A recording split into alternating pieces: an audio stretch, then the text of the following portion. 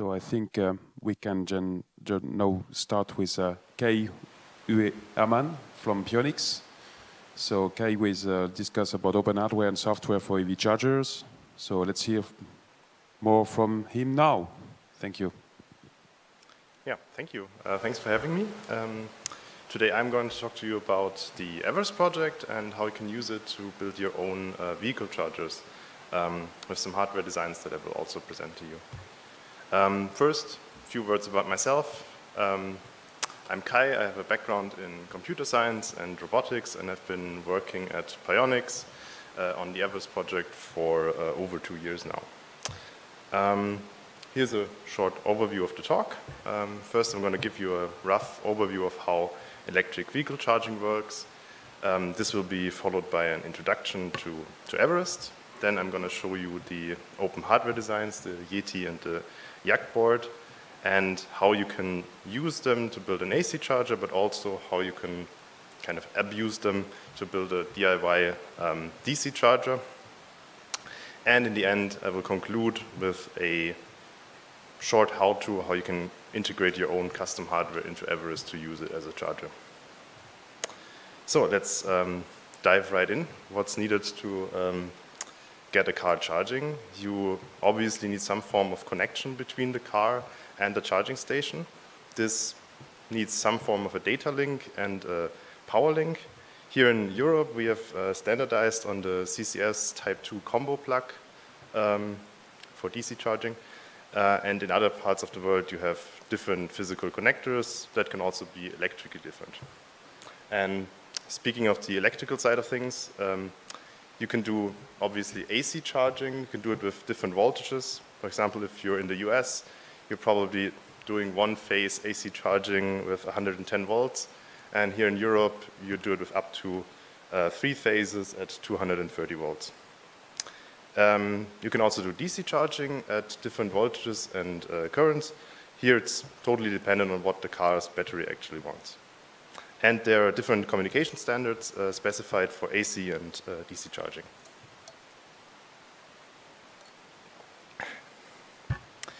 Let's focus on AC charging first. Right now, almost every AC charger out there uses a super simple PWM signal to exchange if the car is plugged in and requests power, and from the charging station side to encode the amount of current that the car can draw.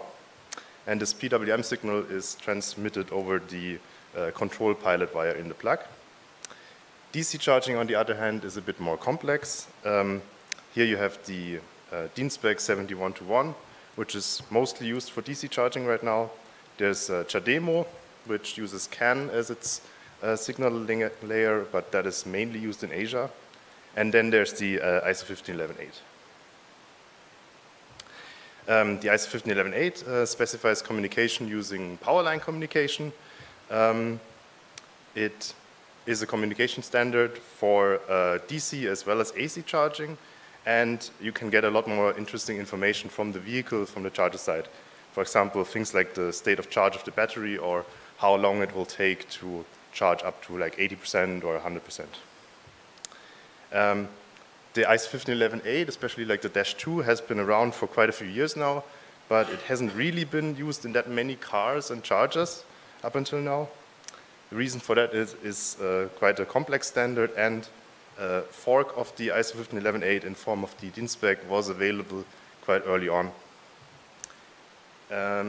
But things are changing quite quickly here with the introduction of the ISO 15118-20 and the focus on bidirectional power transfer.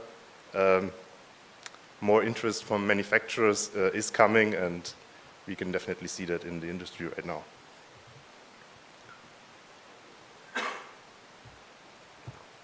So, how do you actually charge a car?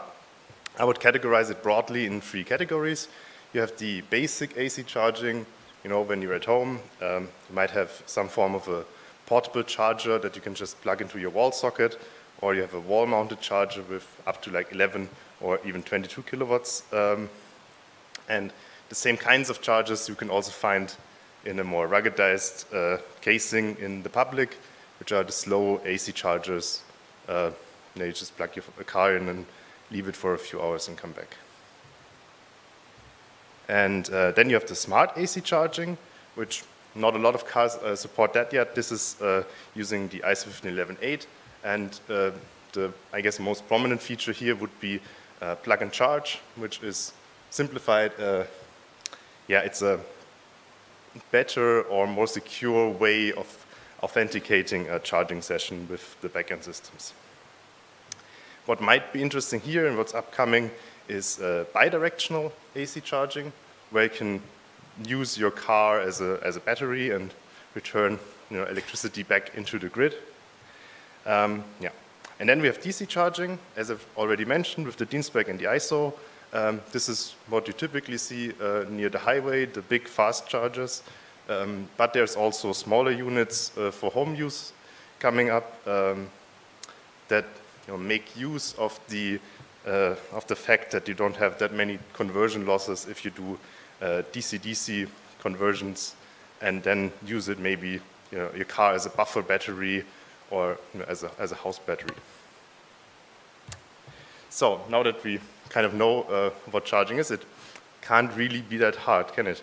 But unfortunately, there's still lots of issues with like either broken chargers with software bugs in them, or even electric vehicles that have software bugs that don't get patched in time. I mean, things are definitely improving there with over-the-air update capabilities, but we still have issues. And yeah, usually problems here come from the high complexity of the involved standards. And because there's a lot of companies and manufacturers involved, the interoperability between implementations can also be a bit problematic. Yeah, now let's have a quick look at a part of the technical ecosystem that has evolved around EV charging in the last 10 to 15 years. You obviously have a lot of functionality. You have a lot of manufacturers, operators for the backend systems involved, and lots of protocols and standards. You have the electric vehicle side of things, you have the charging station, you have backend systems that then have to use roaming protocols to talk to other backend systems. You might have energy management systems involved, or even grid operators if you're a big charging parks. So as you can see, there's a lot of interaction between different actors, and this is what makes it quite complex. But luckily for you, we'll only focus on the part that I've encircled in red here, the communication between the electric vehicle and the charging station.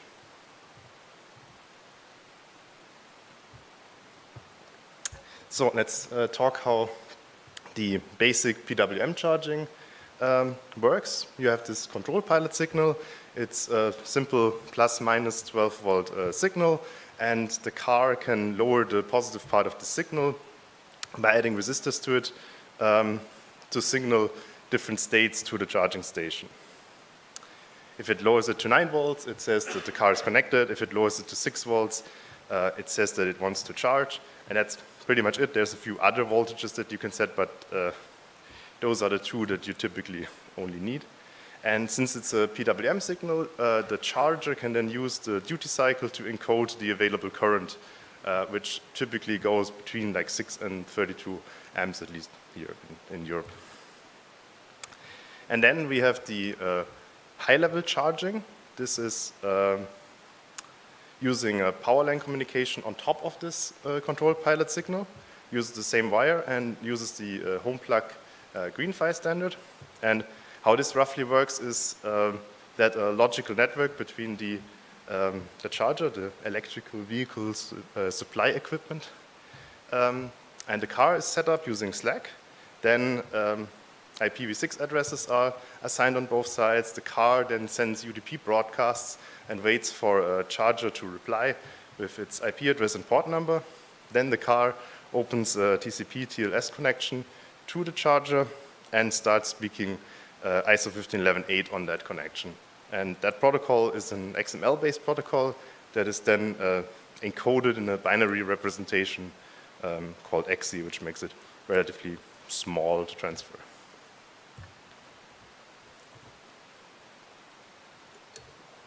Now let's talk about EVerest. It's a complete software stack for electric vehicle charger. It runs on Linux. It is Apache 2.0 licensed and available on many different hardware platforms. It includes a rich collection of modules in all the domains that you need for charging. It contains the charging logic and protocol implementations for the relevant protocols. There's hardware drivers for things like charging hardware, but also power meters. There's an energy management included, authorization system, and simulation facilities to actually test all of this. It's built with a modular architecture, with modules that communicate with each other over MQTT. And there's even a graphical setup user interface that you can see here to configure the connections between these modules. You can also use this configuration interface to set up the energy management as well. And now I would like to dive a little bit deeper into how the framework behind EVerest works. As I've already mentioned, it's a modular architecture. You can kind of think of it like a microservices architecture where each module runs in a separate Linux process. And these modules can expose interfaces on this MQTT bus, and other modules can then require these interfaces and call functions on the other module or receive data that they are subscribed to. Let's visualize that real quickly. Let's assume we have two modules, module A and module B, and module A provides an interface that I would call charger. This interface defines a command, the set max current, and a variable, the int charged. Module B can then require this interface, and if you then connect these modules in a config file together, module B can call the commands of module A and get, if it subscribes to the energy charged variable, it will get the value of that variable over MQTT. This all happens completely transparent to the module. The module doesn't even know that MQTT is involved. And this is kind of how it looks like in the configuration files. We have the charger YAML on the left side. This is the interface that describes this command and the variable. Then we have the manifest file of module A, where we say that it provides this charger interface. Then the manifest of module B says that it requires the interface, and it requires exactly one kind of module that provides this interface. And then on the right, we have a configuration file that sets up the connection between these modules. And that's not where it stops. We have also other features, things like software and hardware in the loop simulation, and we implement lots of relevant protocols. Things like OCPP 1.6 is pretty much completely implemented, and working hard with on the implementation of 2.0.1 and also on the draft of the 2.1 that's just been released a few days ago. Then we have ISO 15118 with AC and DC support, DIN-spec, support for the PWM charging, obviously. We have support for Modbus-based power meters, SunSpec devices, and other things that can talk MQTT. And if you want to write your own modules, we have multiple language bindings for C++, for Python, and for JavaScript. One of the goals behind EVerest was always that it's easily portable to new hardware, which means that the interfaces are relatively small, I would say, that you have to implement. And porting to a new hardware usually means that you need some form of device driver that can get the control pilot signal events and generate the PWM signal. And as a minimum, drive the relays that make actually electricity flow to the car. Everything else is more or less optional. You don't need a power meter if you don't need it. If you don't care about what your RCD reports, I mean, you need it electrically, but you don't need to write a driver for it if you're not interested in the leakage currents. And if you don't want to do any authentication, you don't need RFID readers or any form of human interface device. There's also a few deeply integrated hardware reference designs already available.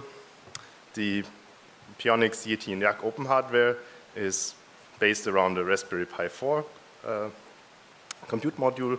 There's also hardware from Texas Instruments and Phytech based on the AM62X, and ChargeByte has a controller, I think it's called the Tarragon controller. That's, I think, based on an NXP controller.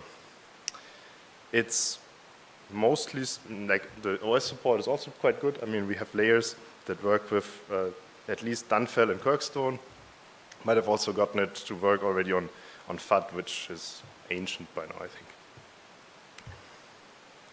So let's talk about the open hardware. First of all, the most important thing, you can find the designs here on GitHub. It's released under the CERN Open Hardware License version 2. And the idea behind these designs was always to be, yeah, as developer-friendly as possible. So the designs are obviously not optimized for cost, but for features. So you can play around, do a lot of interesting things with it. It's been designed in KiCad 6, and there's also some case design files available. Now, if you want to build some form of an AC charger, you're quite lucky that it's quite easy, because you don't need to build a battery charger where you actually have to talk to the battery and set correct voltages and things like that.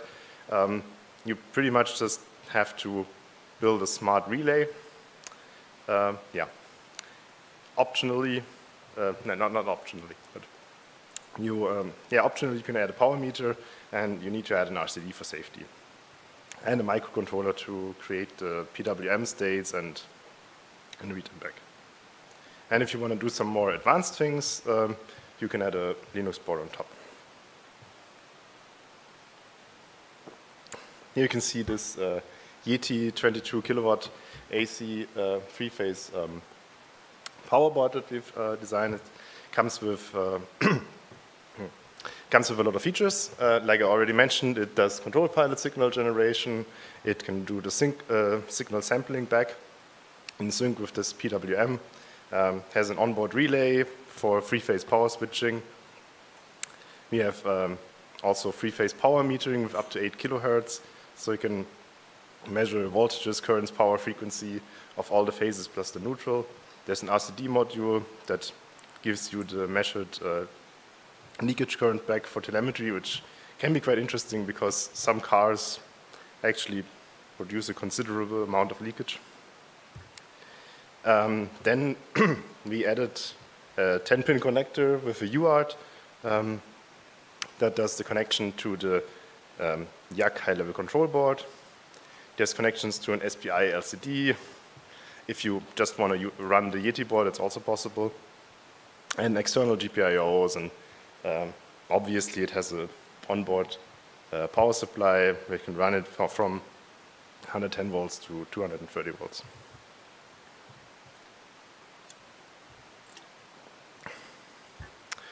The microcontroller on board is an STM32, and the firmware for that is also publicly available under the Apache 2.0 license. It obviously controls all the devices on this Yeti board and has electrical safety relevant code encapsulated, and does all the communication with EVerest over a protocol using protobuf over the UART. Here's how you can use this Yeti board then. You can either use it as a standalone charger or as the power path for a smart charger, and you can implement some form of automatic switching. If you detect that your high-level Linux board fails, you can still go back to the standalone charger mode if you want to provide free charging, for example. If you want to use it as a standalone charger, it's quite easy. You just plug it in and it works. And you can then use the UART to observe the charging session. You see the events that are called, and you have some limited control over the session. You can pause it, you can resume it. But you can also put the firmware in the low-level control mode with a simple UART command, and here you then have to provide all the charging logic externally. Only the basic state machine remains in the microcontroller, and you can set the PWM signal then from an external board and read back these events. And this is the mode we use in EVerest to enable things like high-level charging using the ISO and the Dienstspec. And to make this work, we've designed this high-level control board that runs on Linux. It has a, like I already mentioned, a Raspberry Pi Compute Module 4 on board, this 10-pin connector for connection with the Yeti. There's a real-time clock with a backup battery included, power line communication modem for high-level communication with the car.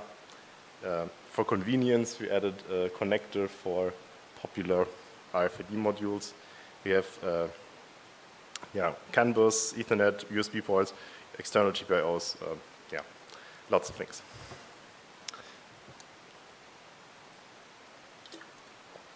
And here's pretty much how you would put it together. You put a Type 2 connector on the left side, plug it into the Yeti board, stack the YAC on board, and just wire it up with a mains 3-phase power, and you're pretty much good to go.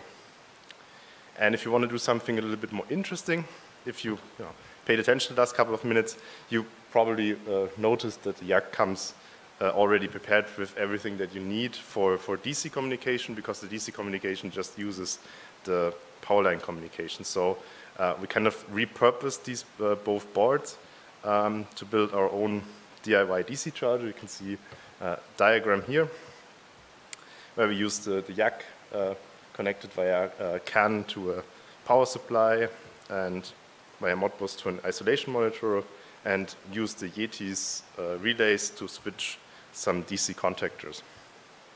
And this is how it looks like in reality. Like on the left side, you see an image where on the top you have basically the AC input side and the DC contactors with the Yeti and the YAC board. And on the bottom you have a 19-inch 30 kilowatt DC power supply that we gotten for cheap off the internet. And on the right you can see the Yeti board being used to switch the DC contactors. Obviously you don't need to use a Yeti board, but I mean we just have a few of them lying around.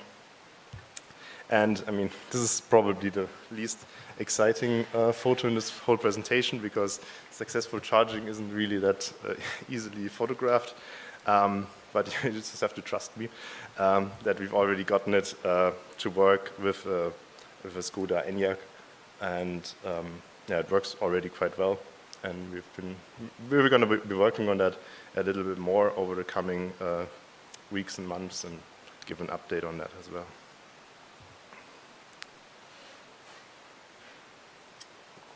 So now, if you want to build your own board support package for an EVerest powered charger, I give you a quick example using the Yeti driver as the base.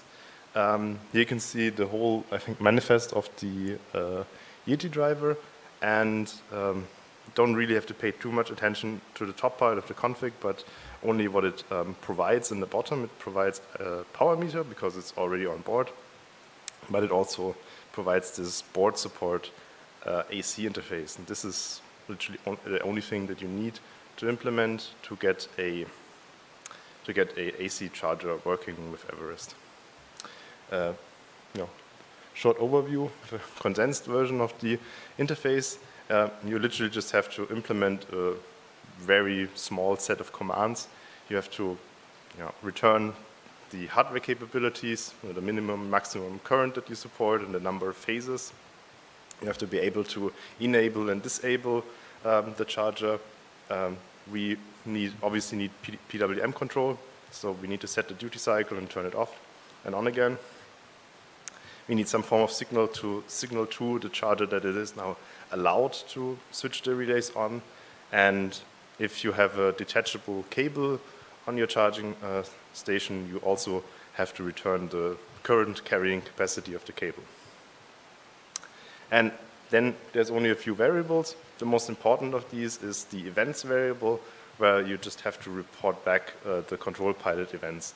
Things like that the car has plugged in, that the car has requested power, that the car has requested to stop power and the car has unplugged, which you can directly infer from the voltages that you read on the control pilot.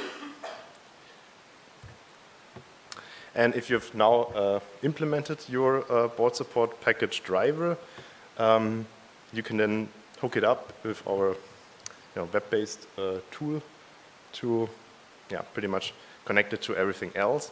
We now start with the Yeti driver here on the bottom, and we add what we call the EVSE manager to it.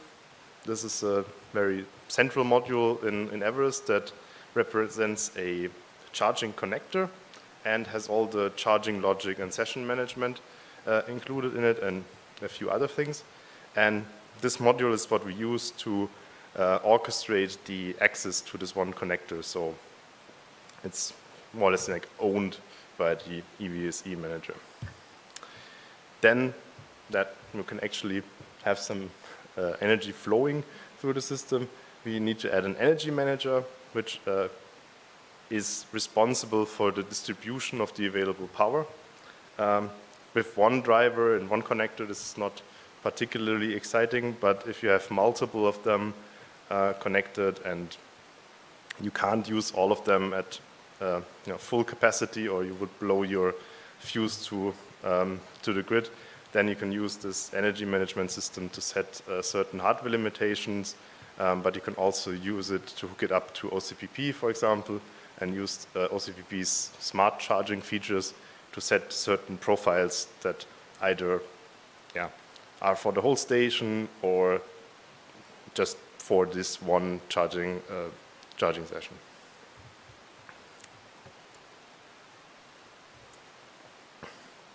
Optionally, you can add an ISO 15118 protocol stack and a Slack module. Here you obviously need a driver for your powerline communication modem, but since there's not too many companies around that make these, I think the Linux driver support is already quite decent here, and they just expose an Ethernet device that you can just use with these stacks, and they do all the work here then.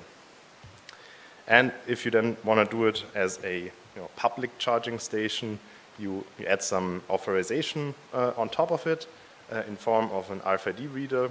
You just read your RFID card, and this authorization module is then connected to the EVSE manager and validates if the card was valid. It can also connect to things like OCPP to do authentication there, and it validates all the requests and reports back to the EVSE manager.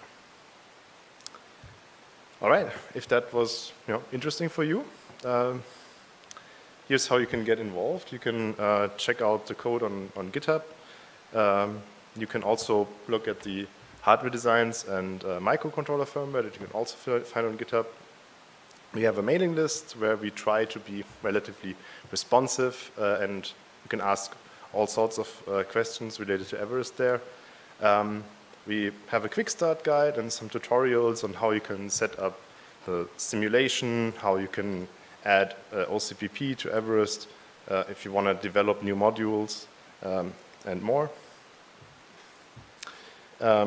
We then also have a technical steering committee meeting once a month, every fourth Thursday of the month, where we talk about what we did in the last month, and talk about what went into our new monthly releases. We try to adhere to a roughly monthly release schedule right now, and if you can't make it to that meeting, the recordings are available on YouTube relatively shortly afterwards.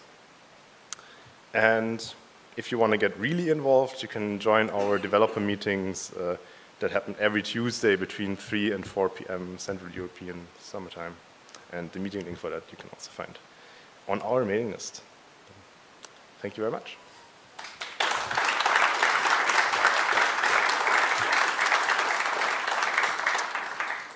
All right, we thank you, Kai. We've got time for questions. So if you have any question, feel free. Yeah. Hey, thanks for the talk. It's a really cool project. I want to ask, like, there's a lot of certifications involved in building a EV charger. Is there any products that have went through certification that are using the open source hardware? We have one product right now that is more like a business-to-business product, like a test equipment that you can use to validate ISO 15118 with. That went through CE certification at least. And yeah, we're working. I'm not sure about the hardware designs. Pretty sure the ChargeByte controller, this is widely deployed. Not with EVerest widely deployed, but it is available with EVerest from ChargeByte. And this is obviously certified because it's running in commercial installations already. Not sure about the TI Phytech hardware, but probably certifiable as well. I don't know. Okay, thank you. Yeah, thanks from my side as well. There are at least 2 other open source hardware projects focusing on EV chargers. There's one called OpenEV SE, and I've seen one on the Beagle board booth together with Seed Studio. Can you state how the differences between these projects are, and if you collaborate somehow or use similar components? I'm not completely familiar with their hardware designs, so I can't say too much about them. But what differentiates us, I'd say, is that we focus on not making a small, like microcontroller-based, easy AC charger, but we've already built this with like DC charging and more complex things in mind, where you just need a little bit more compute power. Pretty sure you can do all of this in a microcontroller as well, but for some applications it's much easier to use a Linux-based board. And I think most of the other open hardware designs I've seen focused on a microcontroller-based approach, and this is, in my opinion, a bit more extendable. But yeah, there should definitely be a little bit more collaboration. Maybe I'll drop by later and say hello and ask it. Okay, thanks. Hi, and thank you. About the ISO 15118 implementation, is still based on Java Rise V2G, or you made some... We actually have 3 stacks available right now. One of the options is the Rise V2G with Java. Then we have the Joseph Community Edition as a backend available, but we also have a module that has been donated to us by ChargeByte, which is written in C++ and C and uses OpenV2G as its backend. But as a 4th option, we are also working on a complete own implementation of the ISO 15118, especially the -2, but then also the -20. Just to have it in a more compatible license, because the OpenV2G is LGPL3, which is problematic for some vendors that want to work with it. Some of them, they read GPL and they run away sometimes. So we want to write an implementation of our own, or actually are working on an implementation of our own that will be Apache 2.0 license. But yeah, these are the 3 stacks available right now, and they've been quite well tested already on different testing events and work relatively well, I'd say. Okay, thank you.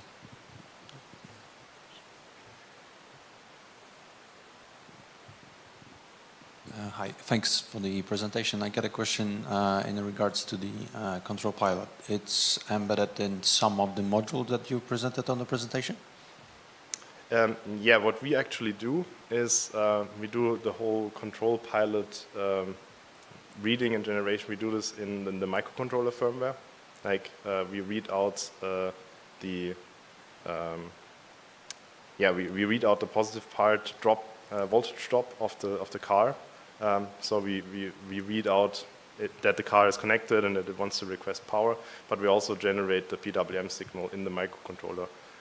But there's at least one board that we're running on that does all of that pretty much in Linux, and that also works relatively well, I'd say.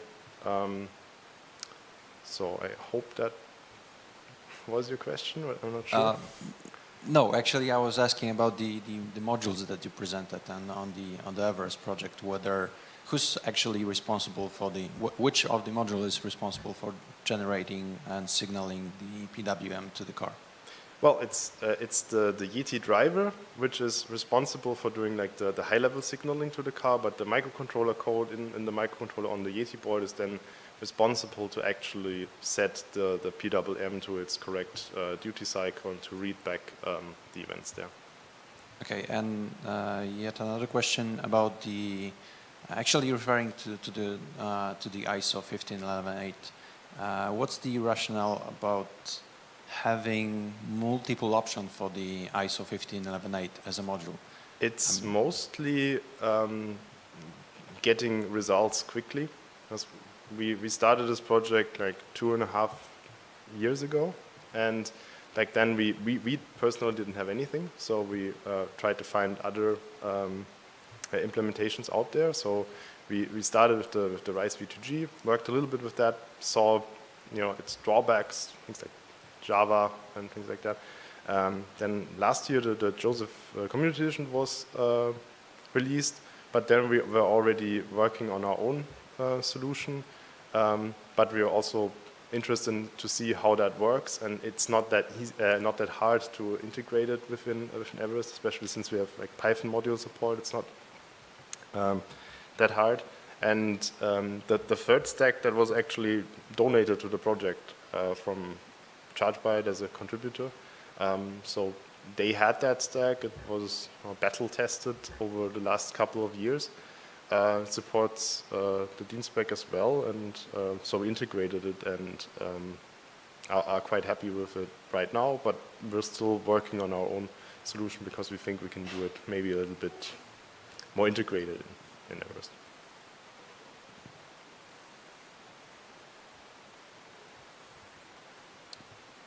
I think we have time for last question.